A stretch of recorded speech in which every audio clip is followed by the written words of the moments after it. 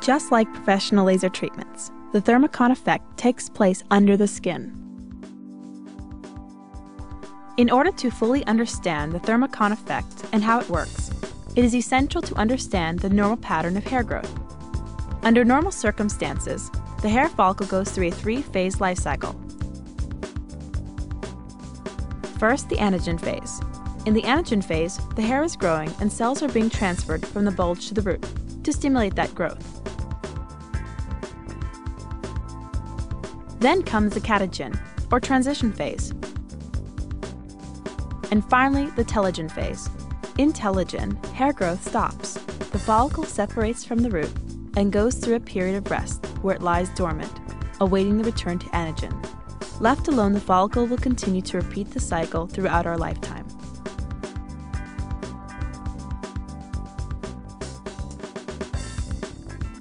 For long-term hair removal, thermal energy must reach each individual hair shaft and follicle while it is active in the anagen phase of growth. The percentage of hairs in the anagen phase at any given time, as well as the length of time in that phase, depends largely on the body site and on each individual's personal biology. Therefore, to achieve long-term goals, nono treatment must be conducted over an extended period of time to ensure that each hair follicle is affected during its anagen phase. Using a patented thermodynamic wire, nono transmits heat energy to the follicle via the hair shaft. Although it happens almost simultaneously, the thermocon effect on the follicle can be broken down into three distinct processes. First contact. During first contact, the thermal energy is in its strongest state. This allows the thermodynamic wire to separate the hair shaft at the point of contact. Crystallization. The intense pulse of thermal energy travels down the hair shaft under the skin.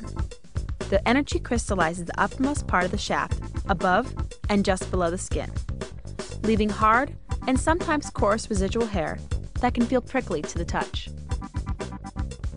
Disruption. The thermal energy spreads out and surrounds the follicle. This creates a thermal effect that alters the follicle and over time disrupts the cell communication between the bulge and root, halting the follicle in the telogen stage and delaying regrowth. Early signs of long-term hair removal are weaker individual hairs, slower regrowth, and areas where the hair is less dense.